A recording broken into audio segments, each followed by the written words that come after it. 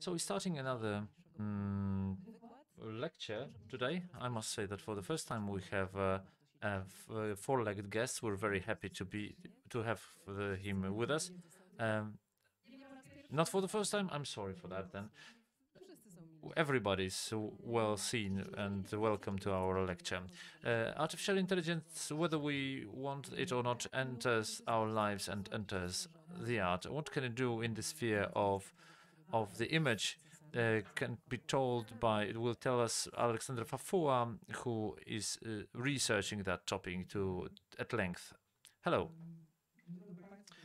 Hello, I was wondering, I did not prepare like a rigid script, so we could discuss things in a more individual way. Maybe to start off with, let me tell you a few things about myself, and I'll ask you about you. I wanted to tell you something interesting, which could also be useful to you. I am a data scientist. A data scientist is somebody who's working with data, and at some point, data science started to change into machine learning. So we are teaching machines to do things for us. And later, when machine learning became wiser, it turned into AI. AI, you know, AI has a lot of media hype than more than machine learning. Machine learning is not so super sexy as AI.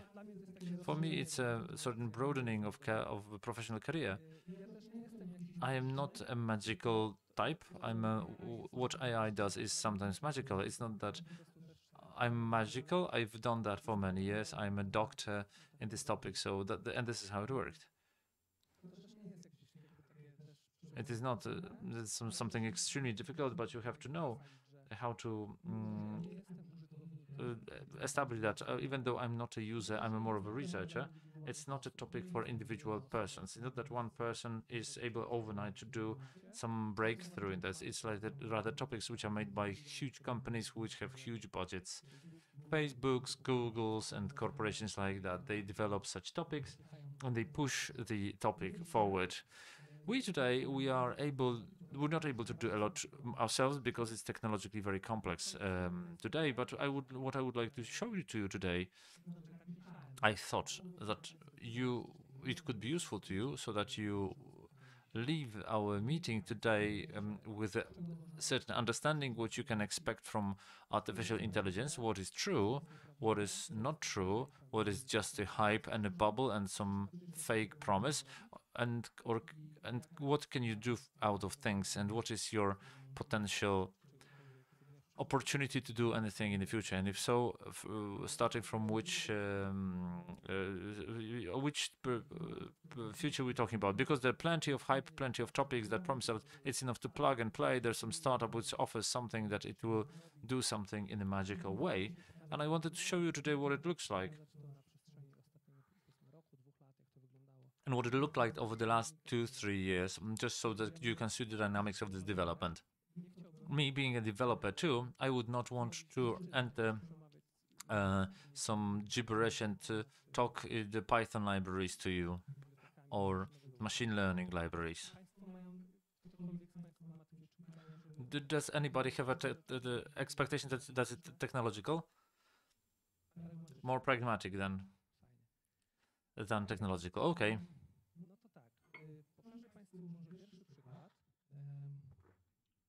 I will show you the first example.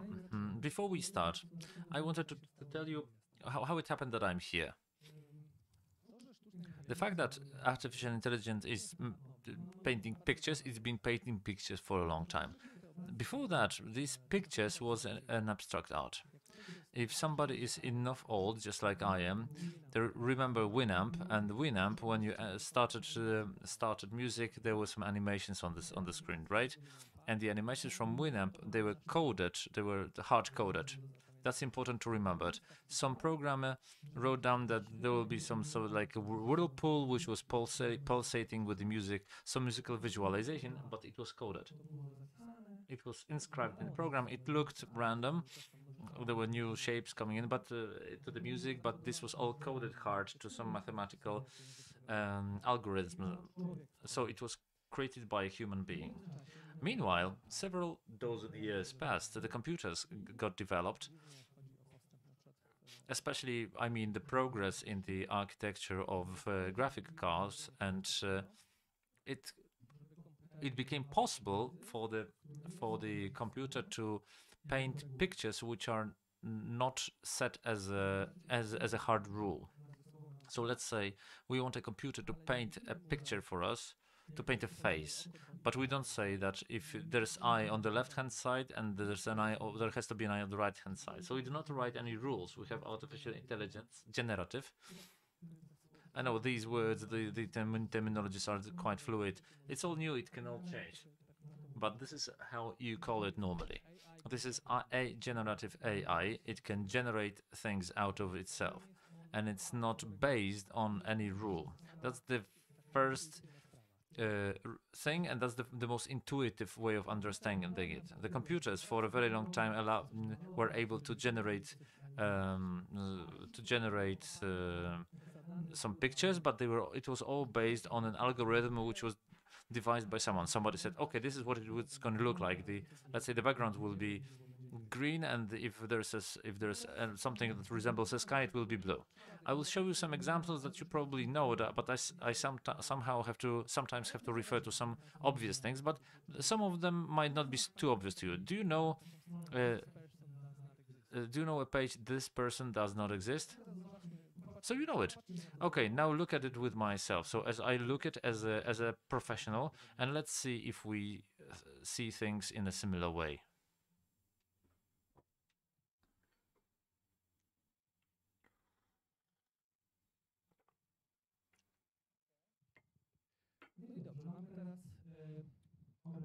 Okay, we have an image generated by an algorithm, by the model model, because algorithm is more a mathematical formula, and model is educated.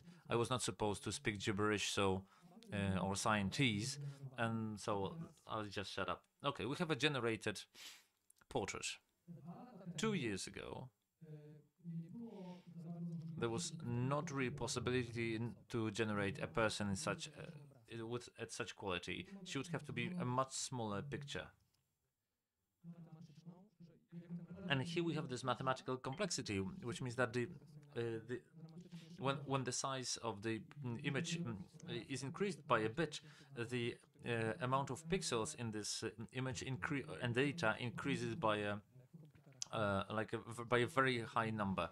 So you cannot naturally make a full HD here. This will be just some computer amounts, like 512 to 112.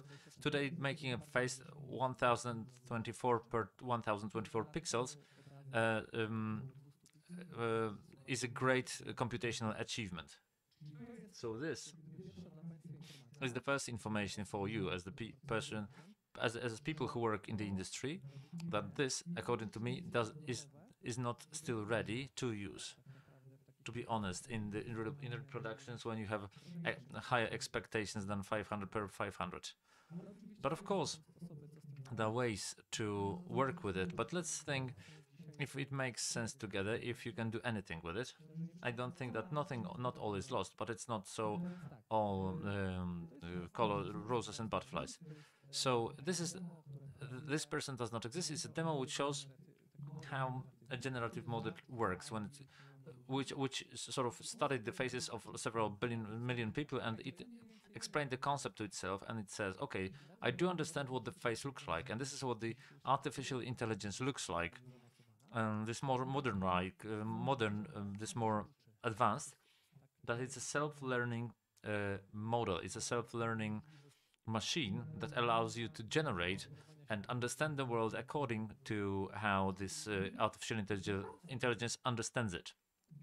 So nobody wrote an algorithm for the separation between the eyes, but it by itself, by watching like millions of images, the AI understood the rule. Let's refresh that and see what it looks like. Now, look at it from the point of view of a researcher. There's always some concept, some idea, but for every concept there's anti-concept. So you can see the artifacts here. So if you would work on these algorithms, you would see that something is wrong. She has something in between her teeth, right? So these are like the artifacts of the impurities of the artificial intelligence. It knows that there can be something that is getting reflected on the teeth, but it does not understand that this should be between the teeth or on a tooth, which would be natural. That shows that not always that generalization worked well. Maybe 20 more million images and the artificial intelligence will start to understand that this reflection should not appear in that place. Do you know what I mean? I'm getting into that nuance right now so that you... I wanted to be a critic of that all, because you will hear all that hype, it's great, AI will be doing things for us, films for us, and painting images for us. But wait. First of all, apparently it's easy, but extremely difficult for computers. So generating a realistic face, people say, "Wow, this person does not exist." Phenomenal, but this is like a huge glitch. Okay, it's I'll rephrase that and see what happens in the next one. Okay, we have another gentleman, and you have a total glitch. You have the other eye on the in there. Can you see on there's somebody with an eye on the forehead? So this did not work perfectly, but this is some evident mistake. Then you refresh. Let's move on. We have another gentleman. What can you see here? If you were working in the bank and somebody would come and say, "Well, this is my ID," what would draw your attention? But because you know that people are setting up social profiles and they use these pictures to put accounts on LinkedIn, and then they impersonate other people. So how do you tell if it's a human being or not? You have those problems with symmetry, the generalization of the teeth. Does anybody have the teeth like that? It's quite difficult to have it. So in general, this is quite good, but you can see the scale of the problem, that we have one frame, only one frame, and you have several, well, like several dozen frames per second, and here we have one frame here, and it didn't work out well. So the first conclusion for me is that these are interesting tools to get to know them, but they're not ready for direct use. I didn't show you everything yet. So here this person does not exist. Another lady. Yeah, I mean, this one worked pretty well. But who will notice one glitch which this algorithm, because it's Talgan 2, it's well known for one glitch. That's what you say in computer games. That's, for example, if you can enter the sort of drive the car in the wall halfway, this is called a glitch. It's a typical glitch for this algorithm. Yeah, the ears.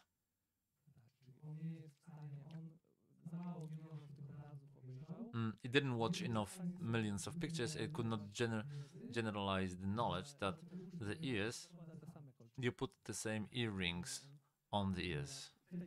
So in this I mean, in the new iteration, it can already do this, but this could not do that at that time. So it makes some strange things. Well, this one earring is a bit different, but you know it as a person. I mean, you know from, but it's your knowledge from another domain that the earrings should be the same. So the first thing I wanted to present to you is that also the eyebrows are not, well, I mean, some people have eyebrows like this, but this is a bit unsettling. So these things are not as precise as some might wish.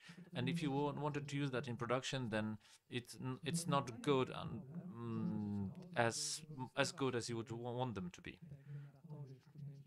The solution could be the use of the generator, the AI generators, for creating content, which is more animated, drawn, or something that would be processed by some filters. and I will show something like that to you. And then the situation is easier there, because we started from the most difficult problem, creation of a photorealistic face. For millions years of evolution, we have this sense that if we feel, if you see the face, that it's unreal. There's problem of in expression. We have a radar which quickly dispels that for us. But here you can see it's almost ideal. There are still some things missing, but we're still not in the place where you would want to be. And I'm talking about still images. We're still not in the situation of animation. Let's now move to a demo.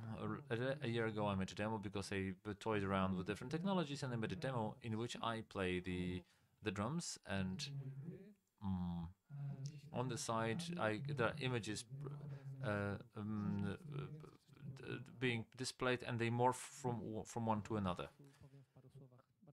First I'll show it to you, and then I'll tell you how I did it, and I'll show you the difference in approach and where did I take it from.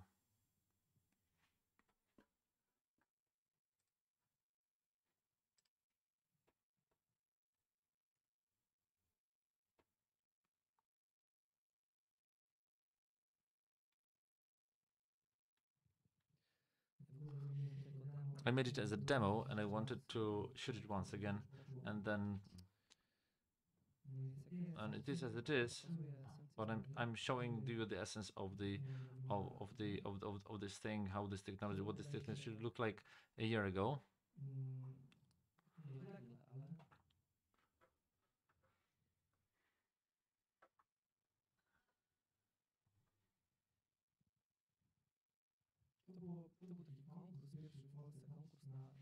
It was the first competition for something that is created by AI. I noticed that when I'm generating the images by artificial intelligence, and I add some description, people are not able to describe that. So I added an analog element, which is the drums, and then people started to understand. Okay, so he's playing, and this is being painted down there. Okay, I'll show you. You see, I play the drums, and to that I added the paintings are being of these paintings never existed before, and these are the paintings which are learned by artificial intelligence based on the images from Wikipedia.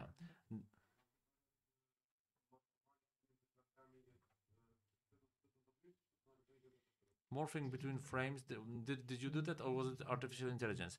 It's artificial intelligence. There are several algorithms for morphing. Here it's very advanced morphing, because it's done. It's for rhythm, for pitch, all this algorithm that I drew out from playing percussion. I don't know why we have no sound, but it does not matter unless you will unmute me in the console. Mini jack is connected.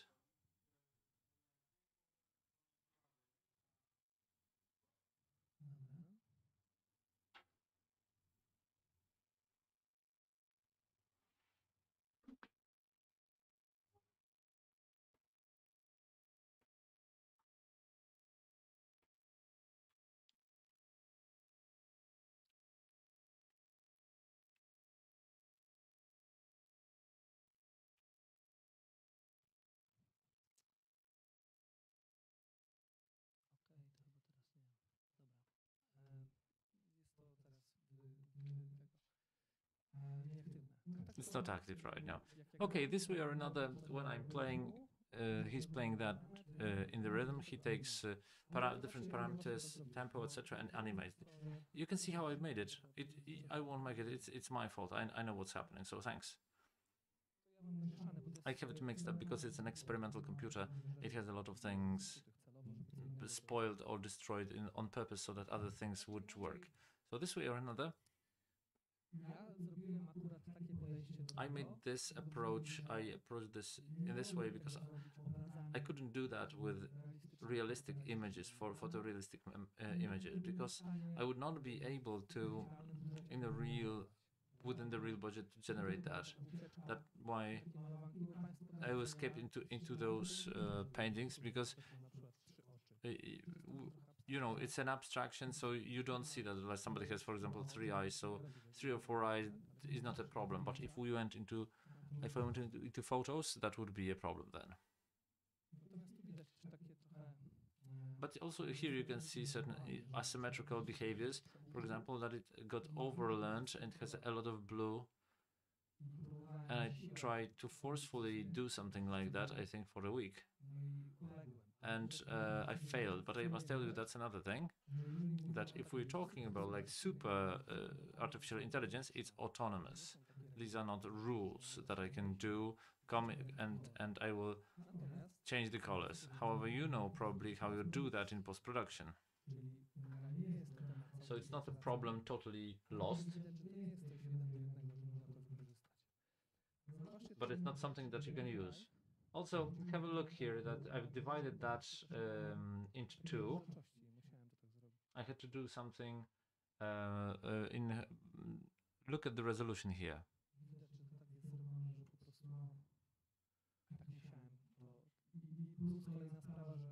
Another thing is that it generated squares. Of course, I do feel that in some cosmic budgets there are some companies or researchers that will make a special team and they will create something. I'm talking about things that you can do on your own. It's something you do within normal budget that is made available by big companies. And these are companies such as Facebook, as Google, OpenAI, Nvidia,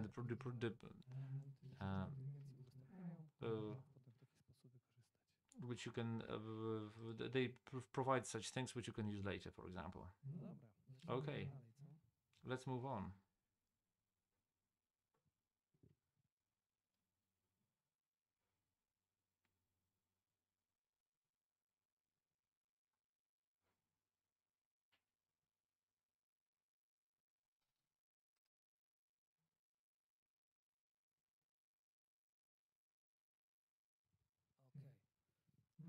Okay.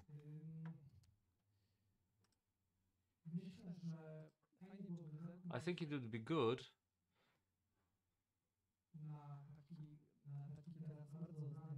to have a look at the trend that is very well known here, because you've heard about it probably because when you're reading the internet, you see that artificial intelligence. You can see the headlines that artificial intelligence won some sort of art competition or bested artists from all around the world. Like, do you know DALL-E? Have you had a chance to play around with it? Yes, but I can see that the majority of you have not yet. Okay, maybe we'll do a small game in here, not to click around, but so that you can talk to me, and I will tell you several important things about that.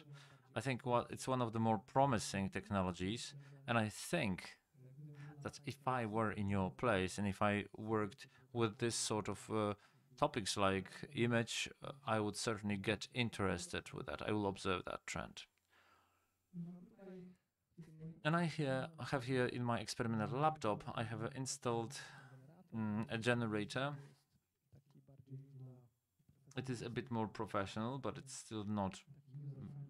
It's still a rather user-friendly interface that we can write things.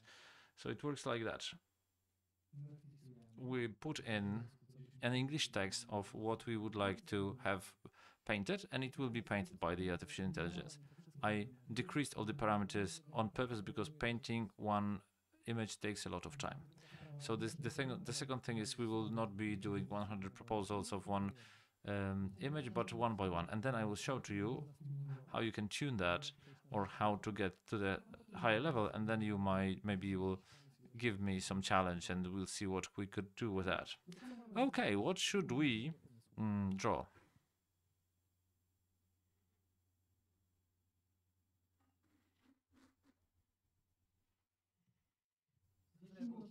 Let's start with something simple.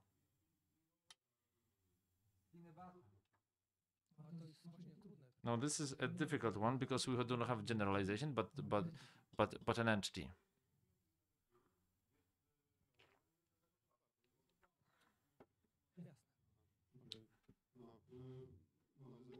I think it's not. If he gets here to paint a film with a spring and something open, films, and maybe he'll get that. Okay, let's see what it looks like. Okay, let's see that. To start from, we have the text interpreter. It has to understand that film and spring and open. It is supposed to have some meaning for them, for that. Secondly, for it to paint something like this, he had to he had to have seen something similar. If I say two girls on the beach playing ball, because it learns from the pictures on the internet, he saw billions and billions of pictures, and these pictures were tagged in different portals, and the AI watched that. Of course, not my laptop, because it would not be able to do that, but it's a model which is made available by big companies. And now when I give him film spring open, how do you think for yourself? Is it able to understand anything of it? Okay, let's see.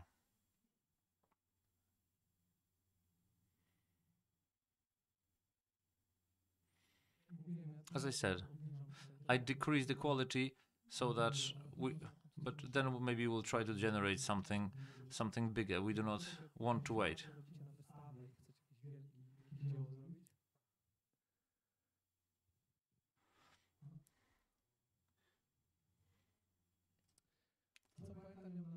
What did the poet have in mind?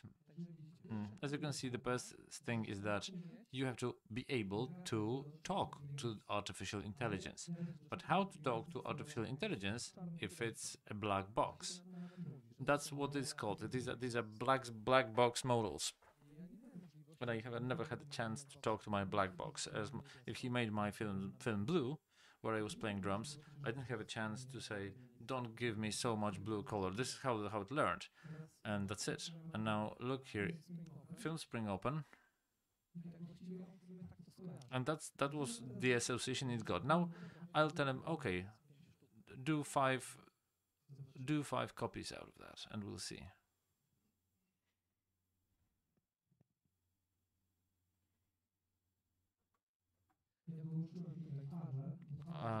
Yes, I disabled faces here because faces render for quite a long time. We're working like developers. We see if things render if things go in the right direction.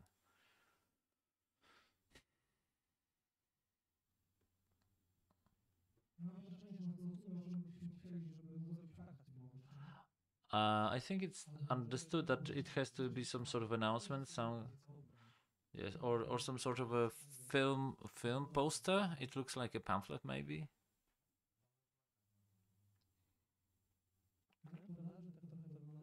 This is more or less what it looks like. Listen, so let's try from something simple and let's try to build that and see if we've learned anything. But we have the first development is that you have to start from the helicopter view and go and add details rather than from something very detailed, because let's say we're in a hotel. If I gave the room number that I want the view from that room, artificial intelligence probably did not see the view from that window and will not be able to pick that. It had to learn from something. Maybe some things could be guessed.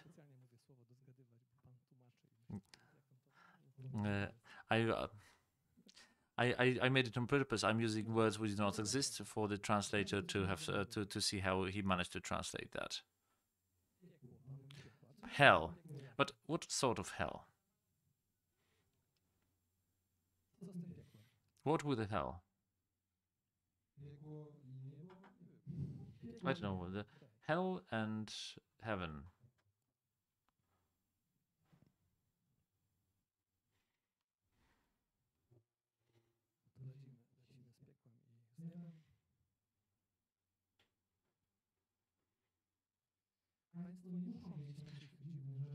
you do not have such weird things installed or to have some strange computers. For a few dollars, you can buy credits and generate that through your browser. But today we're talking to make things in a more effective way, and to find out which is more effective or not. I think it approached this as a certain as a film title. Okay. Yes, can you prevent him from doing something? Yes, we have also negative things. So, hell and heaven. I think that it loses the letters, but it's a base, and so another information for you that is not so directly ready for production. And if, as you can see, if something is so well edited, it was improved and rather than rendered from the outset. There's more hell than heaven. And if you put in the opposite, heaven and hell, let's see.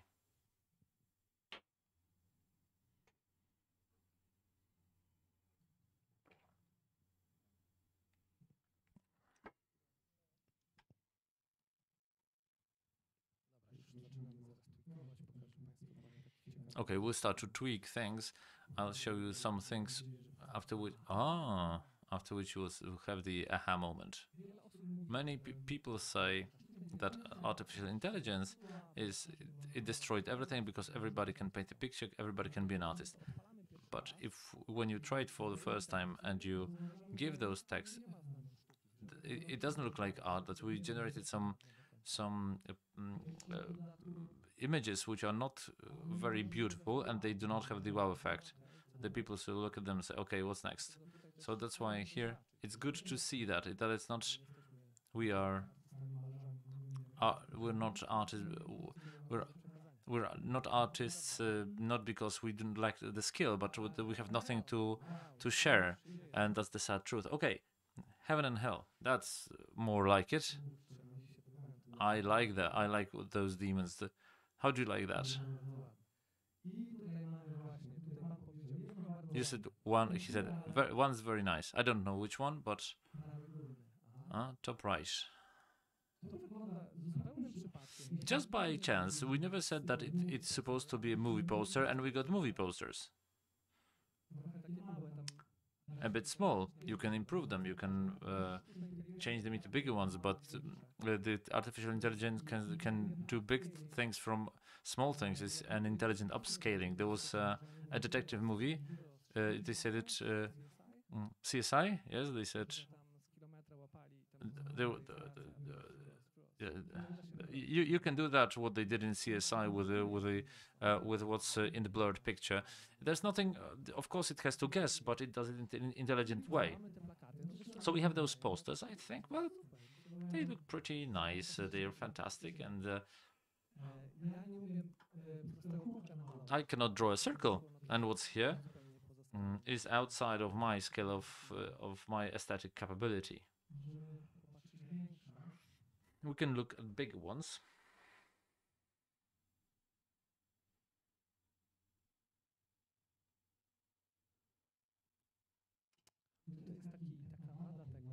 Here's a bad side.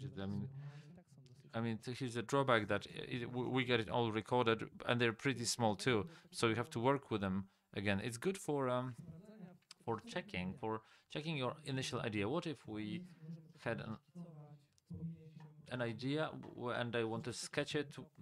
Jumps over several steps of the process and what it would look like in terms of composition. I also heard from people from the commercials that they use it for building certain elements of screenplay or some initial script or some mood boards to generate.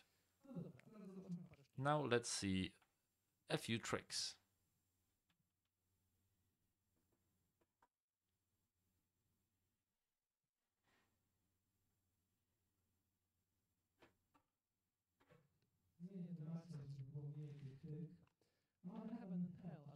We have heaven and hell, but let's say let's add an artist.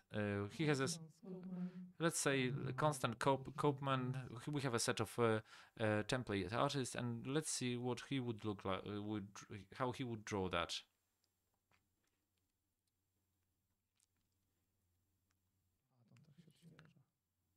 Oh, it does refresh like that.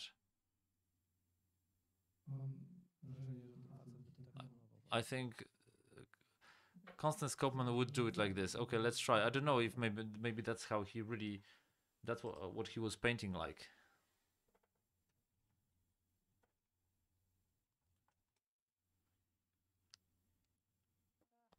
No, something went wrong.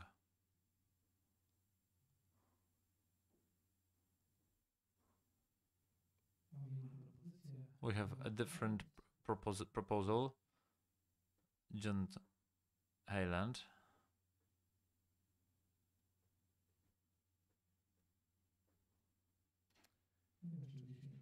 I don't know if we got some problem there.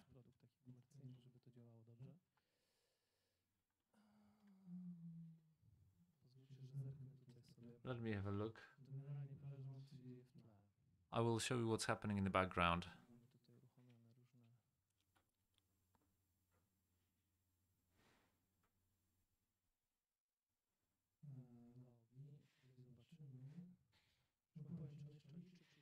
I'll tell you if he's still calculating or not, and depending on that, we'll know what to do. Maybe, yeah. Let's try something simpler.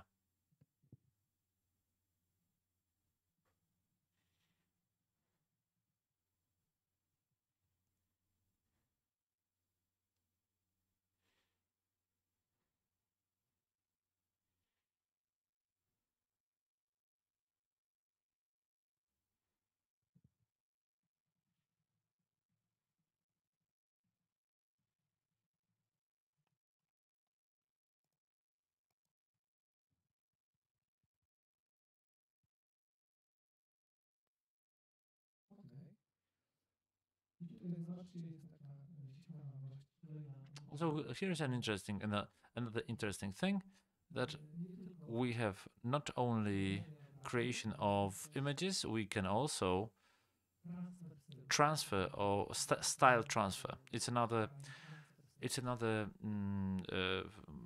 term to which allows us like search term. Style transfer is one of the most useful thing for you. I'll show you the machine for style transfer. So it rendered for us two girls playing tennis, and it also superimposed the style of a given artist. Of course, the more artists have painted, and the more consistent his style was, the more artificial intelligence can learn it. Well, if you played something like that, and if somebody painted only one picture and it was in no particular style, you cannot expect very good results.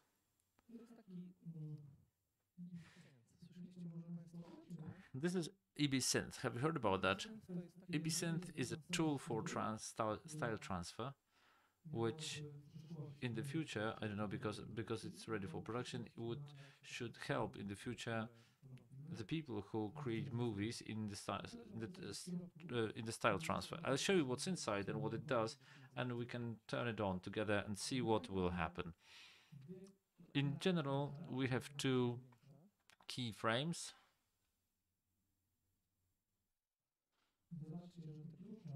And these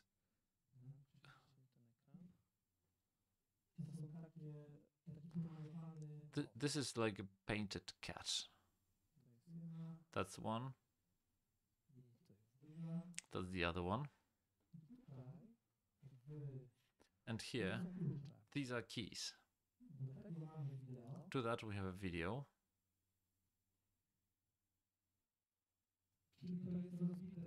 So this is frame by frame, several seconds of a video.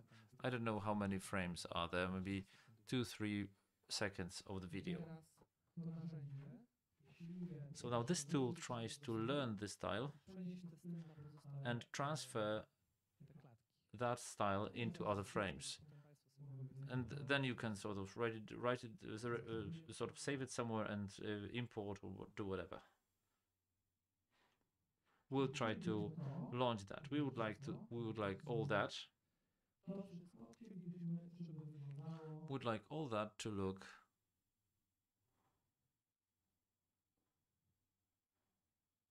like this one, yes?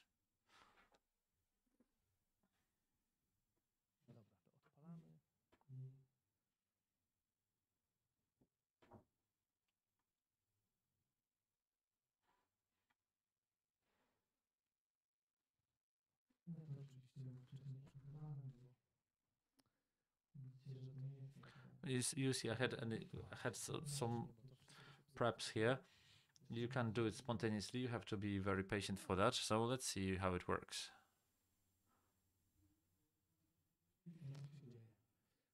And now it happens. In order to do that, you need a computer which has a GPU, which is computer graphic card and 6 GB of RAM.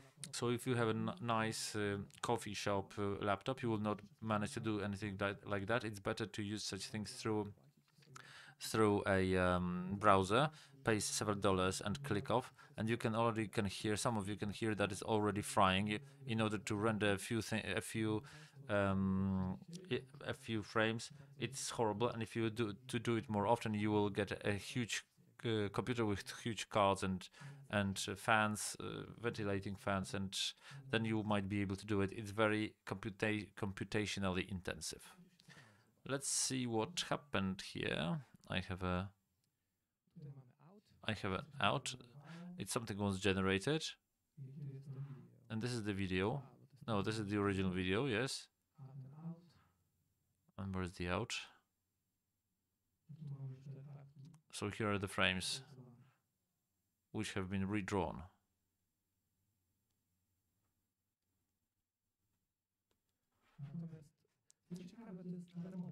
What's interesting, this tool is free of charge, but I don't know if that would be useful to you in real life, because not everything can be stable. What you can see here, but maybe in some post-production or duplicate, or as you have seen. I hope that you see how the dots are connected. If you have seen that he doesn't understand that one ear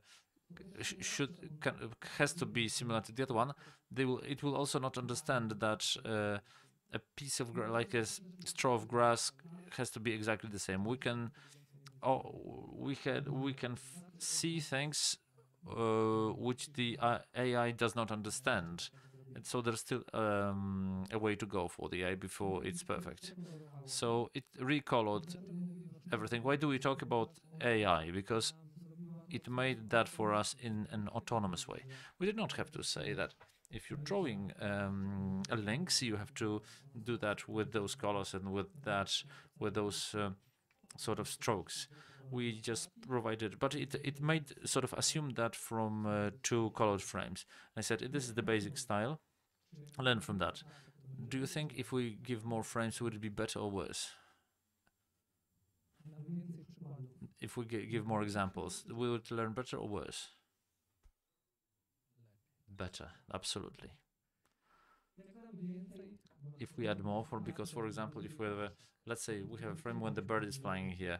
Let's say we would need to add the frame with a flower. It might not know how it should be painted and could be wrong. So it also gives you a certain feeling of when that would work and when not. So if it changes every second totally, then the style transfer cannot work. If it learns on one frame after several seconds, everything will change. It will not be able to extrapolate all this, because how? I'm listening to your question. I wanted to ask if because we can see these links here. We have those several seconds of film, and if we added a reference that it would be in a different style.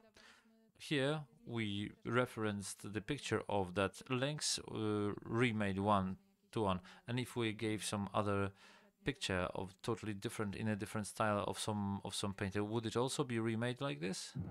Yes, it is doable, but it would have to learn for about 1 hour on a normal gaming laptop as I have. That is also very difficult, and there's not much control over it. So it's also this a style of transfer. I did something like that too.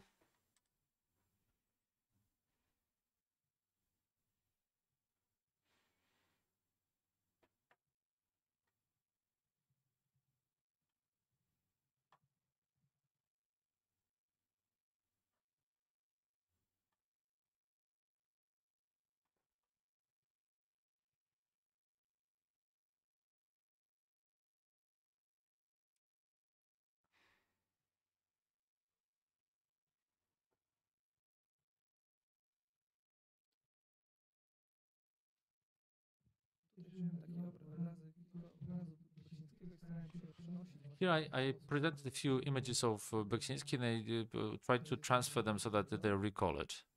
Here is the image of Beksiński. Here is some church in Normandy. I don't know where exactly. And here it's this is the image created with the transfer of style. As you can see, it's difficult to look for some phenomenal effects, but sometimes you get better results. And these are also some dry results. If you also if you tweaked it a bit, it will get better. But remaking this picture with that style in here, when we set up everything, if you're good, you can do. It takes several days, and it takes several days to set that up, and then this is done for an hour maybe.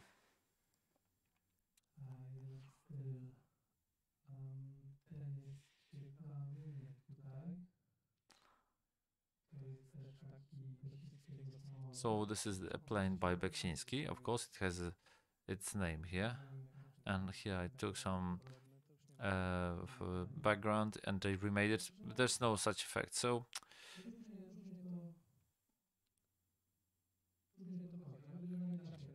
it works or not, but you can transfer the style. There are plenty of free styles available in the internet because somebody did a Picasso or something like this. You see that in demos, in apps, in the phone. But if you were trying to do some non-typical style, to teach the artificial intelligence in a non-typical style, you can do it. You can see that on this example.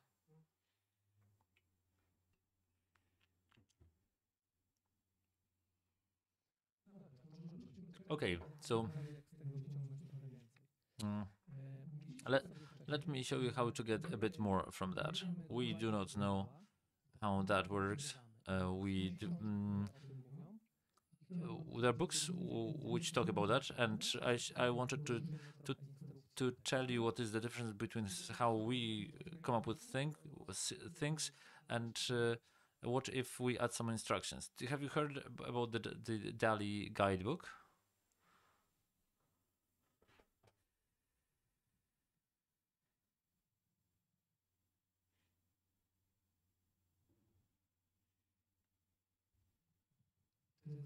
And this is this still developed manual which tells you how to talk to that artificial intelligence so that it's easier for AI to understand at which point they are, what we can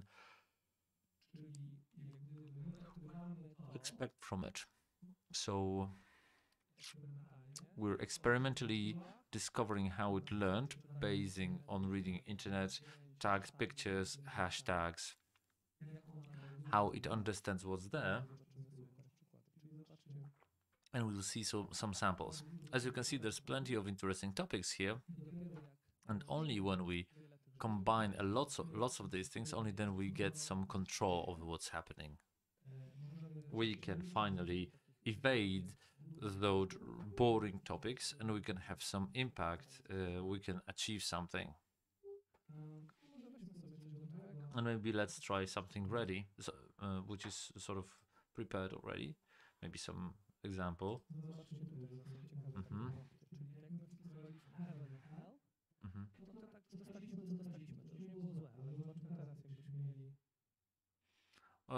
Maybe it's not heaven and hell, but let's try it if I'm able to copy this text.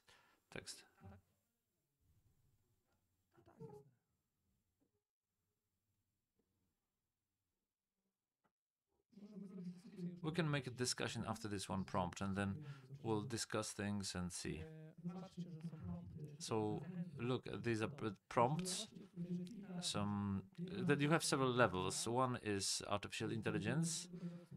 Is just model for finding out, for recognizing what you write. So it's as if you were talking to a chatbot. It's NLP.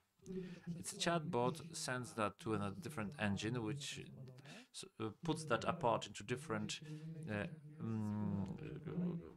elements, and then it sends it to a different artificial intelligence that paints it. There are some other stages. There are fascinating things happening in the background. We have a lot of such modifier.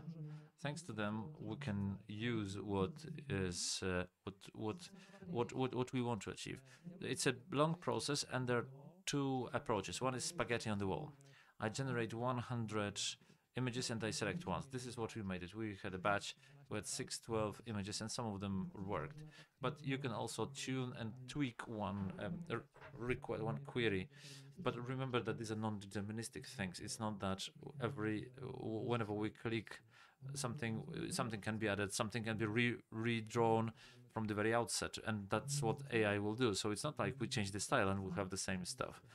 And we might get a different composition every time, and that's how it's going to work. Listen, let's do something crazy. It's not a manual to this system, it's slightly different. Or maybe I'll get a more developed prompt. Do you see the framing? Framing, film time, shoot, context, light, prompt, year, and usage context. I think it resonates more with you,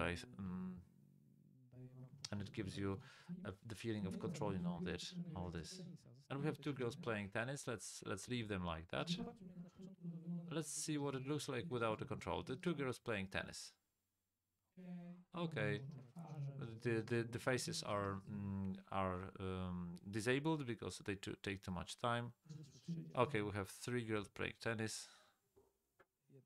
One is a really strange head, whatever. Now let's try to tune this. We'll add some effects and all this description in the context, and see if that is going to change something for us.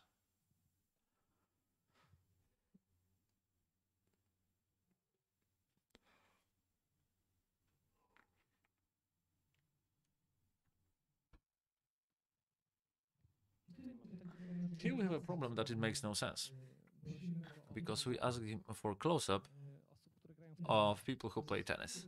That's difficult, I think. I don't know how it's going to work with that, but this is the beauty of it, that for us this is difficult, and this is something that fascinates me the most, that we can try such stuff. I don't know what to expect.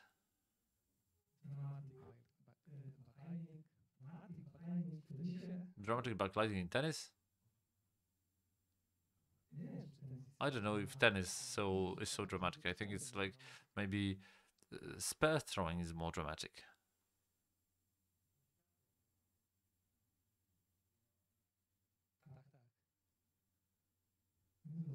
And you can see we do have something interesting. Apart from the fact that there are some glitches, but I can steer those glitches to some extent, and you can too, because the better credits you buy, the more time you get rendered, you will get less glitches. We're just looking very briefly to the general rule of the work of artificial intelligence. We have a close-up, we have a studio photographic. It looks like a studio, doesn't it? Okay, so let's go to the discussion.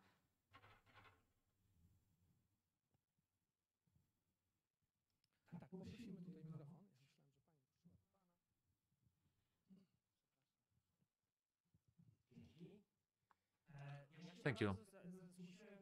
The topic that this topic is very interesting for me because we have a situation like that in film schools. I'm teaching in a film school in Łódź and in Babelberg University. I'm a doctorate PhD candidate there. I'm teaching immersive technologies, but we're using AI for doing concept arts, and we're very happy with that. But we have a lot of doubts at many levels, non-technical levels, but rather ethical levels, artistic levels, and related to copyright. So here I wanted to open the topic here because I had to leave for a meeting, but the images that you show here, I would say that discourage, maybe that was your idea. I've been using for the last half a year those image generators, and I think that they're phenomenal. And also there are other software which correct those glitches, like these the positioning of the eyes or some other things. For example, the change of age of the character on the in the image. We're extremely happy with that. The only problem is it really sort of undermines the education that students have within the frames of graphic arts, and the fact that you can compete. I have the feeling that I got interested in AI 20 years ago. Right now, I've been observing that the text-to-image generation for last half a year, I use the Stable Diffusion, Dream Studio, and DALL-E 2, and the progress over the last few months is just shocking. The fact that you can input your own face and generate images out of it, that you can teach styles in several steps, and what I'm doing, it takes about 2 hours to prepare. And for example, after you upload the sketches to the image generation, would be very like photorealistic photography later. I have a feeling that practically every 3 days there is a sort of revolution. So if you say it will be there, something will be there in half a year, it's after a week, and I got overwhelmed by that. I had a moment of experiment with composing music by AI, which is also quite interesting, but interestingly, it's not as useful as the images. I was afraid to enter the area of animation made by AI, but because it's too radically, it cancels too radically my role in the film industry, and there is also script generation by AI. So I got inspired by this title, and I'm interested in the opinion of other people in the room, because my answer to the title of your lecture is that unfortunately I have to say that as a director, as a producer, I can have concept art in unlimited amounts than working with concept artists and the storyboards too. And this is horrible because a lot of people are talented, they are educated, and they have those professions, and they are in our industry. Last week I was in Potsdam at Potsdam conference concerning the problems of introduction of new technologies. The only voices I heard, and they made sense, was about the regulation of film industry and protection from AI, because we can't suddenly pull off from the market 1/4 of the professions, and nobody will agree that to that in the United States, because the commercials in a year, all the animated commercials will be AI generated.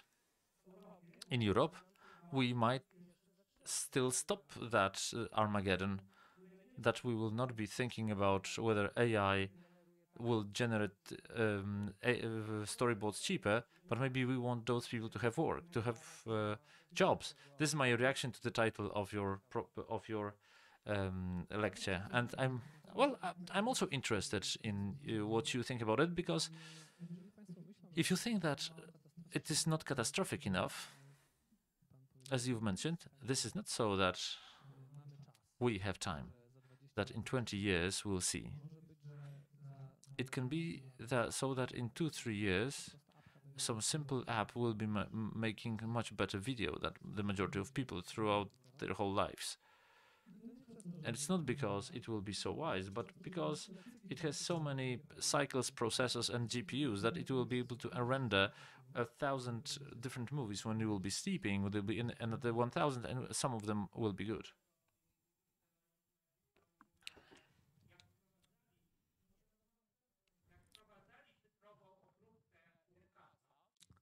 Yeah, when they were, you know, this document on a Disney Channel about Industrial Light and Magic. They were saying that when they, of course, Lucas always believed that, but when they came to them with the information that they will be introducing digitalization and digital special effect, they said that they don't have to be worried for 5 years, and they started lay off people after 1 year, and that's how serious it was. And this wave is bigger.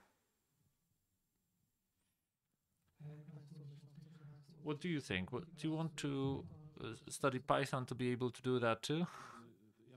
I think that my friend is talking about the danger that comes, and what I can observe after what I have around me is that people who use AI are mainly artists from the threatened environments. They're people who are aware of that threat, and they know those tools to such a good extent that if I want to use them, my subcontractor or a person who does the job for me know it 4 times better than me.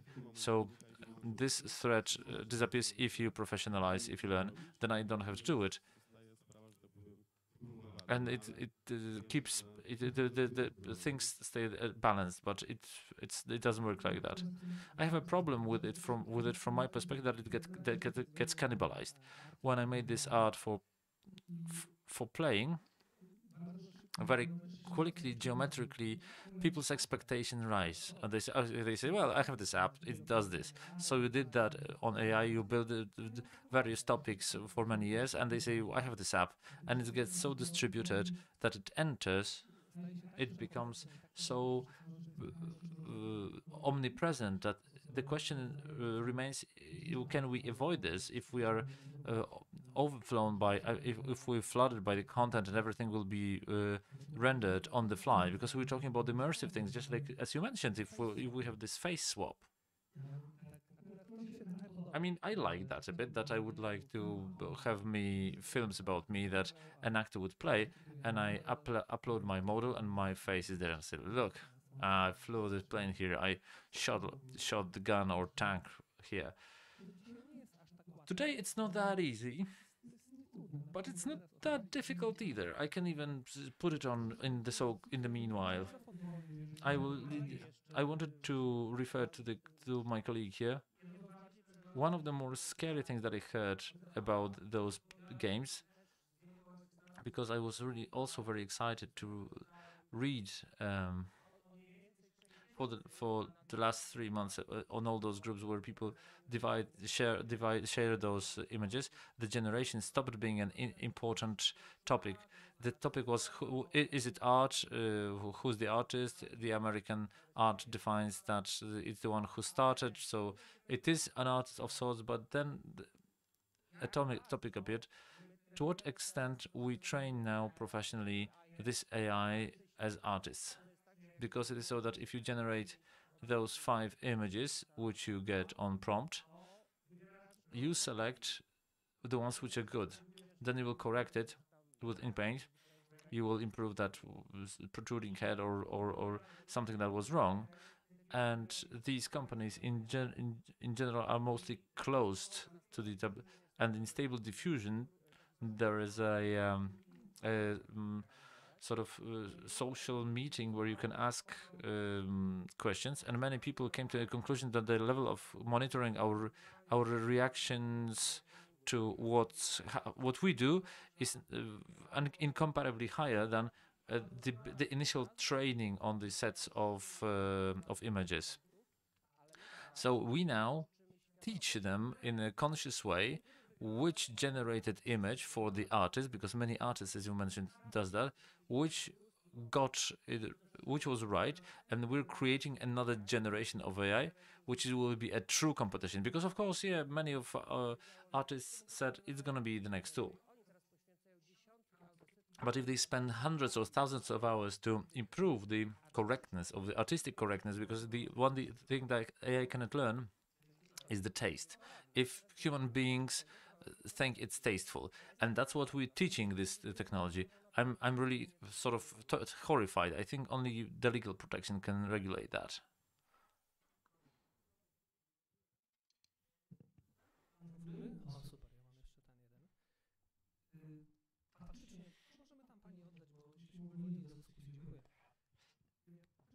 I also think that the feedback loop, because that's what it's called in machine learning, that we get the information of reaction, is really dangerous. A simple thing.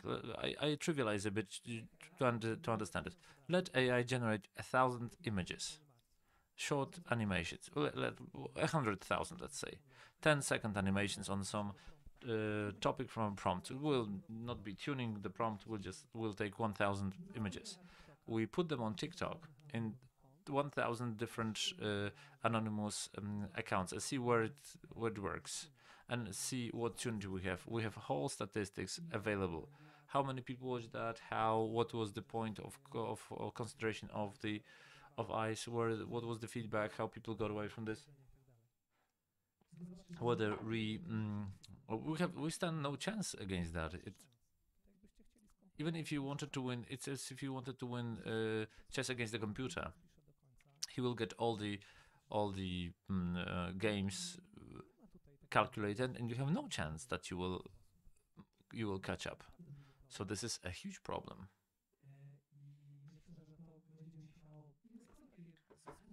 There are discussions about responsible AI, but I think that so far it's not judged well, and we do not know how powerful it is in combination with all this machine learning and with all those big platforms which are able to judge our content. I know people already right now who are putting several dozens videos on TikTok to see which catches better. But there are things like that. So with AI, that's gonna be dangerous. Mam pytanie do kolegi, bo wspomniałeś o regulacji prawnej, czy gdzieś tam to już jest dyskutowane. W jaki sposób te I would like to ask you, regulacje because you mogą told about the regulations, how you would think that these regulations should look like. co można To what zrobić, extent it can be jakie regulated? warunki What did you learn? Because I'm really willing to know. I wanted to add one thing, that maybe the protection may arise from the specificity of film professions, because we in concept art in Babelsberg we cooperating with Alex McDowell. He's a production designer who was responsible for the Minority Report or Fight Club, and he was working with students in California. And I asked him about his opinion, and he said that they used it, but because he, for over 10 years, has a stable world building theory which assumes a very deep development of the world before we start to get the story and images out of that. He said that they're not able to get deepening of the images so far with AI, that those artists that have the skills and digital tools are able to use. So it's there are so many things assumed in world building that it has to be there, that in order to explain that to AI and to make it artistically coherent, it's still better to be done by human artists. And this is some sort of hope, because world building is so humanistic and so complex theory, because it assumes ecological and psychological connections in this world. Just like you can see that in the Minority Report is so much richer than in the short story, that it gives humans some chance to imagine this world in a more precise ways than we would be able to explain. Now, on regulation, we're living in some incredible times, that one crisis turns into another crisis, and over the last 3 years, most of the free market rules were broken, even though we were told they're sacred. So huge means are transferred from one people to another. I'm a great lover of Lem, and Lem wrote that we can learn from history how it was within the introduction of steam engines. If we take away from the people intellectual work, the creative work, we are undermining fundamentally the existence of people. Lem foresaw that. Lem foresaw that it's happening right now. One of the Google AIs generated 200,000 designs of proteins which can exist, and now we only have to see if those proteins, what those proteins can do. And Lem said that this is how science can disappear. You know, you can generate all sorts of results and then just sieve out those which would be useful. Art is a thing that a person should do, and it enriches you. And from that point of view, from the point of view of what's happening here, and that was also the discussion during the conference, that we, just as you say about the broadening of the catalog of human rights, there should be a catalog of protected jobs, and artistic jobs should be protected as the first one, because it was very difficult to say that, for example, that accountancy makes you more noble. I'm not saying that not because I don't know anything about that, but it's easier to say that if you're a graphic designer or if you're a it's sort of nurtures parts of your humanity, internal humanity. So non-competitiveness in those jobs should be introduced in Europe. Of course, we won't be able to do that with the US. For me, this will meet. There will be a regulation of availability of the software which goes against the open source.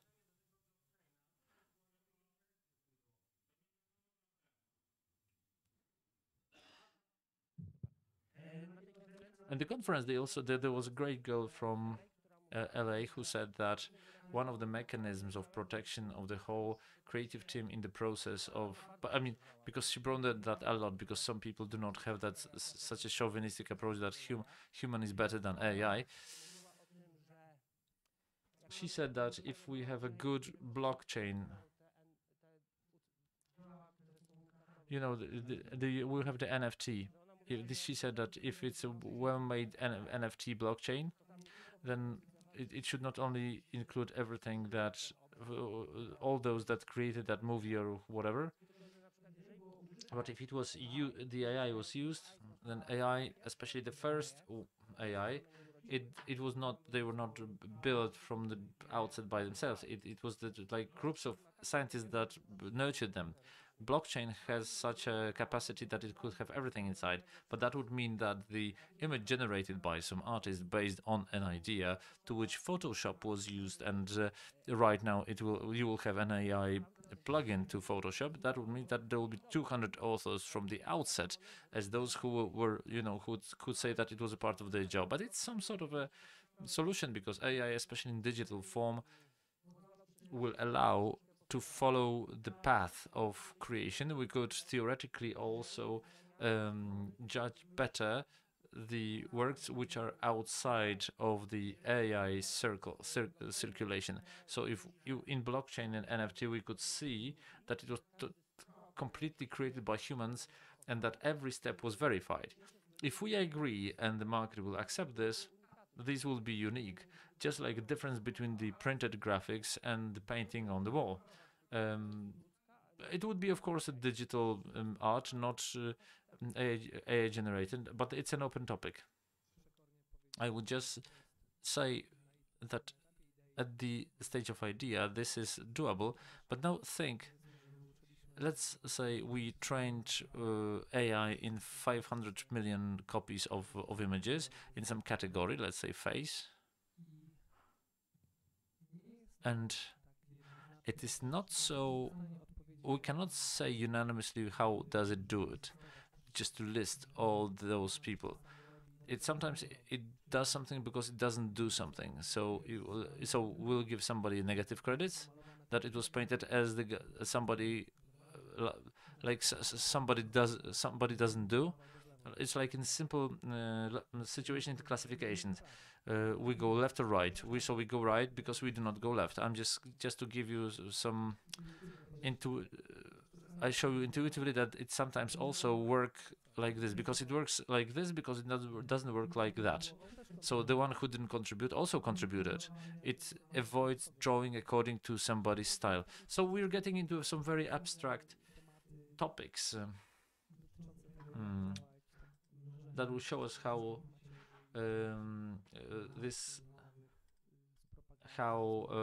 neuron layers work with propagation and other things. If people were able to say that in such a simple way, tell me why it happens like this, then they would know what to put in the prompts. And here they do not know, so we guess, and we write together the. But I can see I can see a question there.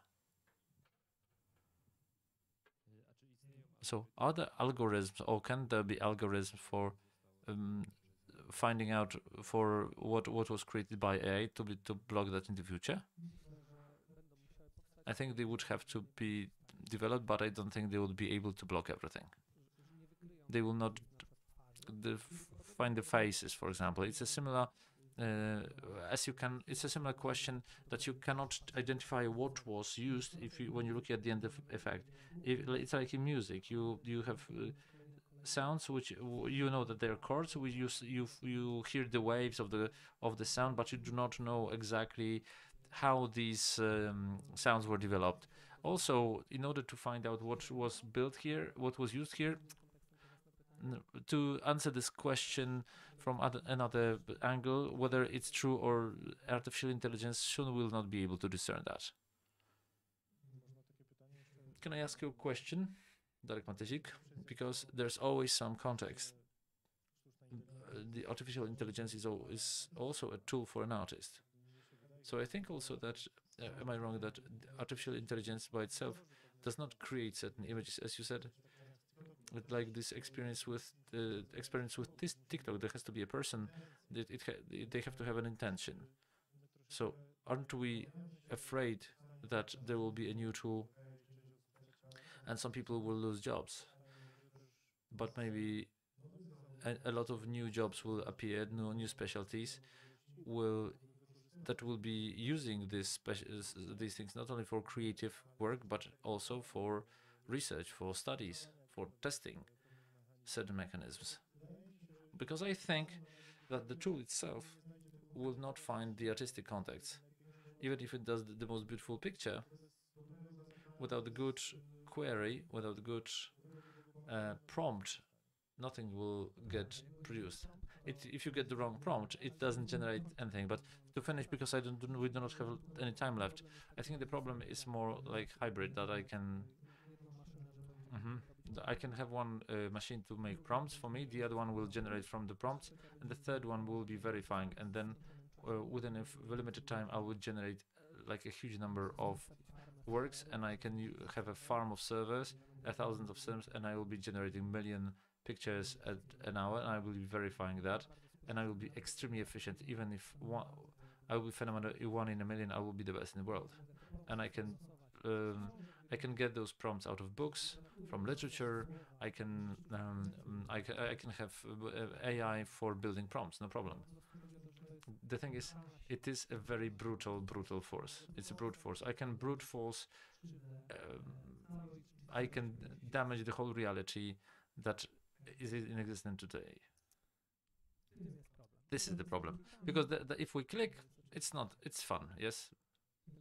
But here we're afraid, I understand together, of what if it becomes a mass thing, and I think it's being built somewhere. Great, thank you very much. One more thing. If you wanted to continue that topic, you're invited. I would like to make the AI musical video. If you want to join me after the lecture, you can learn more or leave your contact details. I will be glad to stay in touch. Thank you. We'll be able to do something together. Thanks a lot.